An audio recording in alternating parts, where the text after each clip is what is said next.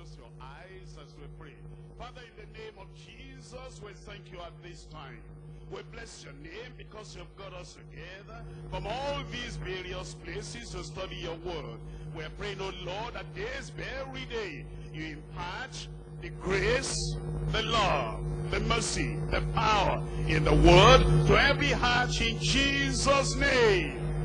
And we're asking, oh Lord, that your word will do good in our lives. That will not be hearers of the word only, will be doers of the word. And in the doing, in obedience to the word, the blessing that comes, the reward that comes. As a result of obeying your word, you grant unto us in Jesus' name. All those who are gathered everywhere today, studying the Bible with us, I pray, oh Lord, you bless them tremendously in the word as well. In Jesus' name. We thank you because we know you have answered. In Jesus' name we pray. We can be seated now. I'm reading the text to you from Acts of the Apostles chapter 26. Acts chapter 26, reading from verse 16. But rise and stand upon thy feet.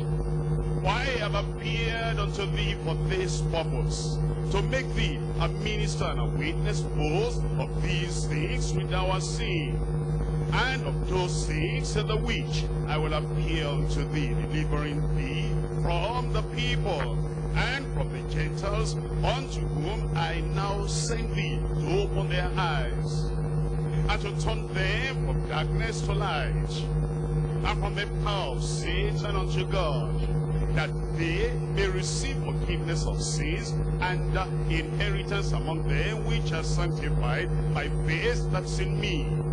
Whereupon, O King Agrippa, I was not disobedient unto the heavenly vision, but showed first unto them of Damascus and of Jerusalem, and throughout all the coasts of Judea, and then to the Gentiles, that they should repent and turn to God, and do works meet, fit, suitable, appropriate for repentance. As we look at the defense of Paul the Apostle before King Agrippa, he related his encounter with the Lord Jesus Christ and the effect that encounter had upon him.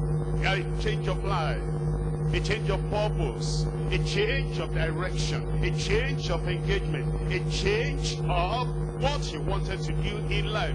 When you have an encounter with the Lord Jesus Christ, there's going to be a change in your life.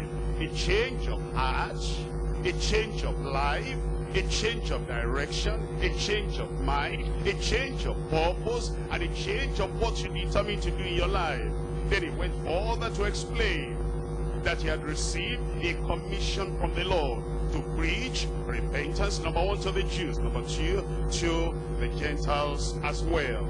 He was to preach in Damascus, and he did, and Jerusalem, and he did, and to the coast of Judea, and he did, and then he preached also to the Gentile world.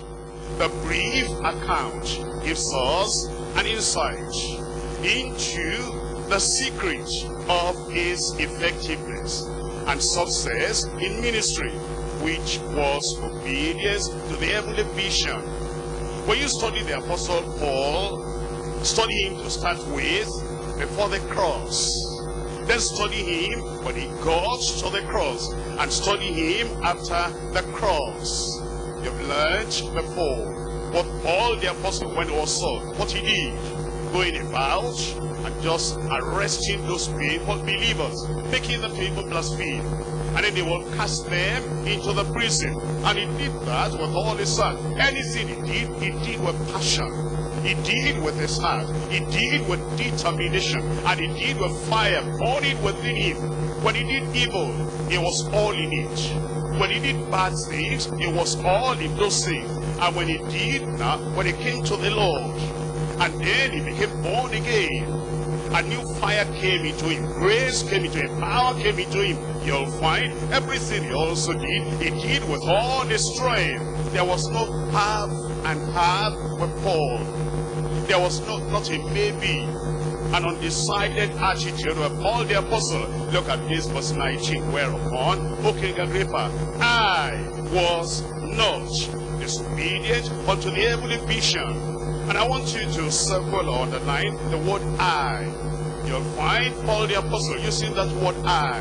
After the cross, when he met the Lord, I want you to look at Acts of the Apostles chapter 21 and look at the word I. Acts chapter 21 verse 13. Then Paul answered, what mean ye to weep and to break mine heart? For I am ready, not to be found only, but also to die at Jerusalem for the name of the Lord Jesus. You see that word I? It was all in it. He never did anything without his heart, his mind, his life, everything within what he did. And then in Acts of the Apostles chapter 20 verse 24. Acts 20 verse 24, but none of these things move me, neither count I my life dear unto me, so that I might finish my course with joy, and the ministry which I have received of the Lord Jesus to testify the gospel of the grace of God. That was it. And if you're going to do anything for the Lord, you yourself, your very heart, your very soul must be in that thing. There must be that I that stands out clear, different, distinguished, and unique. You look at another scripture, Romans chapter 1. In Romans chapter 1, I'm reading from verse 14. Romans chapter 1, reading from verse 14. I am debtor both to the Greeks and to the barbarians, both to the wise and to the unwise, so that as much as in me is, I am ready to preach the gospel to you that are at Rome also. For I am not ashamed of the gospel of Christ, for it is the power of God unto salvation to everyone that believeth, to the Jew first and also to the Greek. You see the I there. He never went anywhere without carrying his I with him. He never went anywhere without carrying his very soul, his very heart, everything that he had within him. What made him teach? What made him really was on fire? What made him to be on fire? He never did anything without carrying that inner urge, inner power, inner strength with him. I am ready. It tells us in 1 Corinthians chapter 9.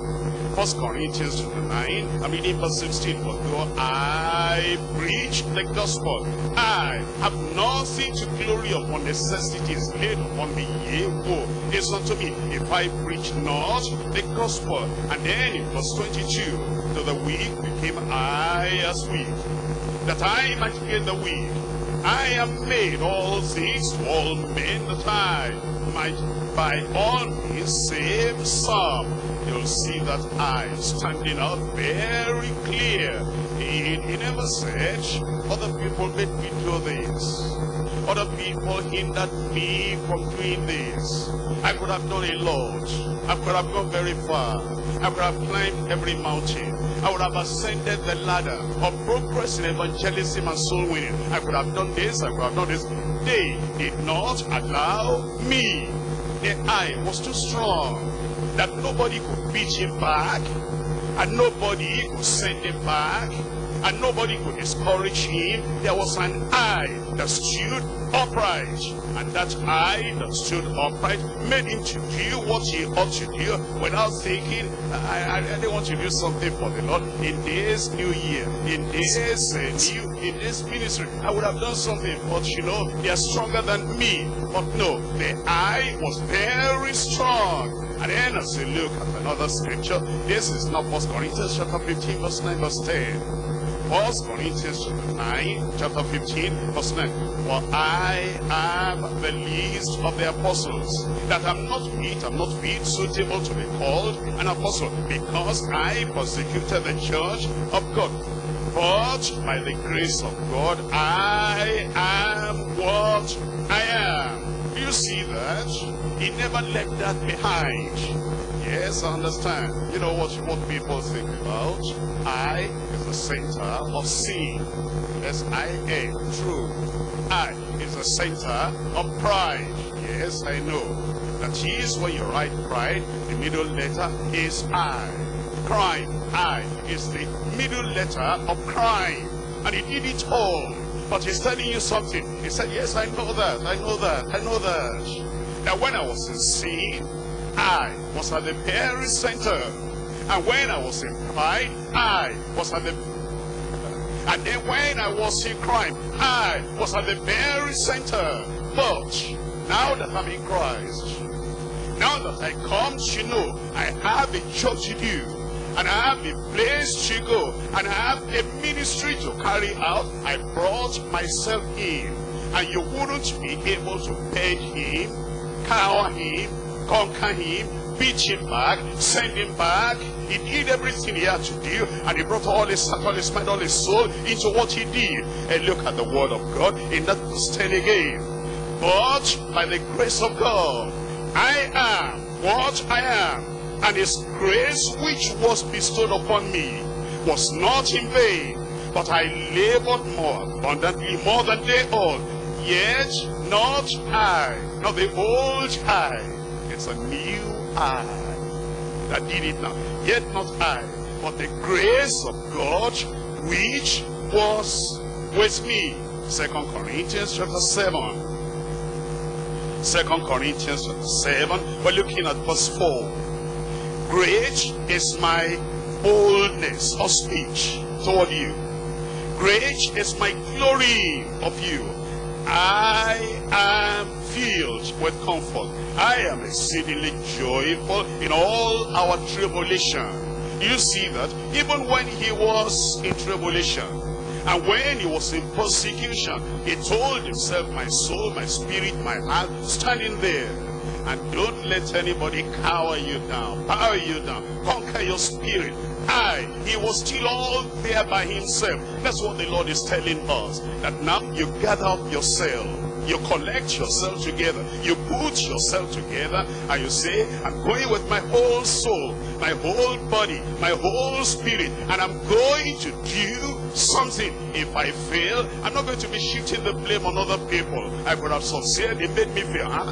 Nobody makes you fail. If you fail, it's the I. It's you. It's your person that did it. And then he tells us in 2 Timothy chapter 4. 2 Timothy chapter 4. Now he's coming to the end of the ministry.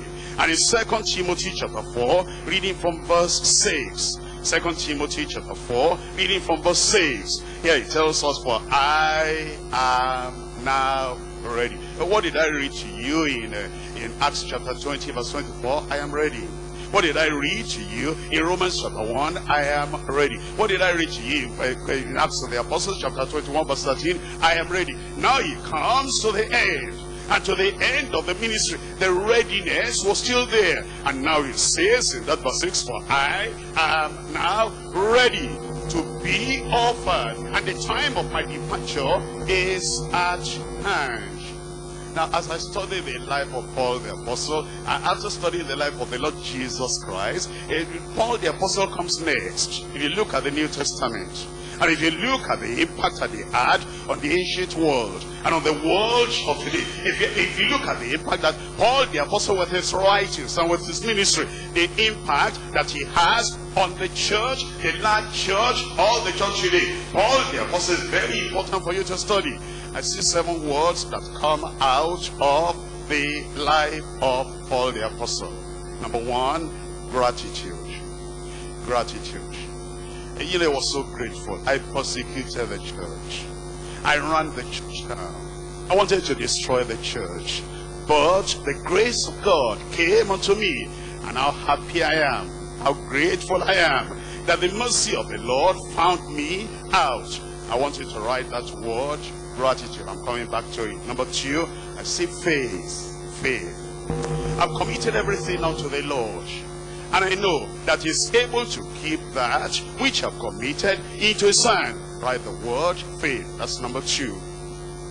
Number 3, you'll see godliness. God is witness. And you are witnesses too. How holily, justly, unblameably we have behaved ourselves among you that believe. He had godliness. Number 4, obedience. Obedience. When the call came unto him, he said, I conferred not, I compromise not for flesh and blood. Obedience. That's number 4. Number 5, I've read it to you over and over. Readiness. Readiness. Number 6, hardiness.